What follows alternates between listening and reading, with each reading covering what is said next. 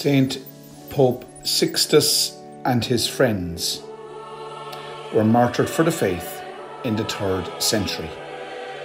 Sixtus was elected Pope in 257, 12 months later on the 6th of August, as he was celebrating Mass in the catacomb of St Sixtus.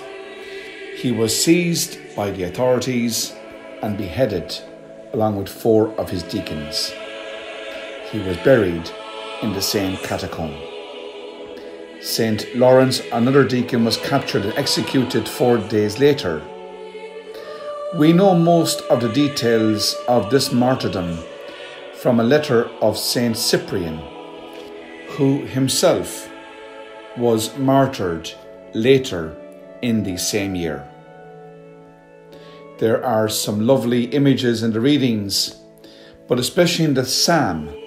The responsorial of the psalm is, "It is the Lord who deals death and life."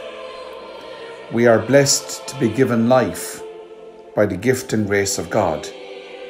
And as we journey through life, we do our best to witness to the gospel narrative as believers. And then when our time is over, we are called at a day and an hour we do not know. Only the Lord himself knows. And that's summed up too in the gospel story when Christ reminds his friends, "If anyone wants to be a follower of mine, let him renounce himself and take up his cross and follow me.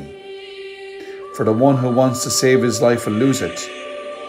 The one who loses his life for my sake will find it." And I love this line.